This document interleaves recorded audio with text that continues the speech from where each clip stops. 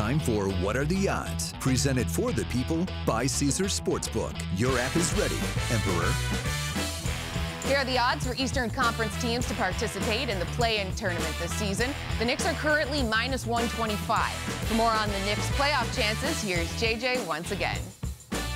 Thanks, Julie. I would argue that this Knicks team, the way they are constituted, the best case scenario for them is finding their way into the play-in tournament. You got to be realistic with where the Knicks are, and I understand there are a lot of hungry Knicks fans. There are a lot of upset Knicks fans about the way the last 20-plus years have gone. But if you look at the grand scheme of the Eastern Conference, are you honestly going to sit there and say the Knicks are clearly one of the 6 best teams across the board in the Eastern Conference? Of course they're not. So getting into that play-in tournament, to me, all things considered, is a best-case scenario. Now, if they're going to do that, you need to see a couple of different things. Number one, you need Jalen Brunson on the court doing his thing at the end of these games. It's so clear he is a floor general. It's so clear that he wants to be the guy orchestrating the offense. But something else that you need to see, you need R.J. Barrett to find his game and be the guy he was at the end of last year and the guy he was at the end of 2 years ago. He's normally a guy that gets off to a slow start,